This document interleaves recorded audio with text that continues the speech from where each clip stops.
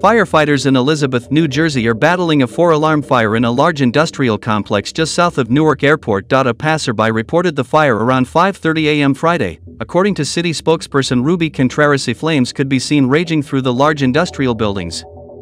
The buildings on fire appear to be located behind a 2-block-long streetside structure that once housed the first Singer sewing machine factory in the United States. In 1873, the Singer sewing machine manufacturing company purchased 32 acres at the site and established the factory where it would make the iconic machines for more than a century, NJ.com reported. It was the largest workforce plant in the world for a single establishment at the time. Public records show the building sold for $1 million in August. Authorities have not determined the cause of the fire. There are no reports of anyone inside the building or any injuries.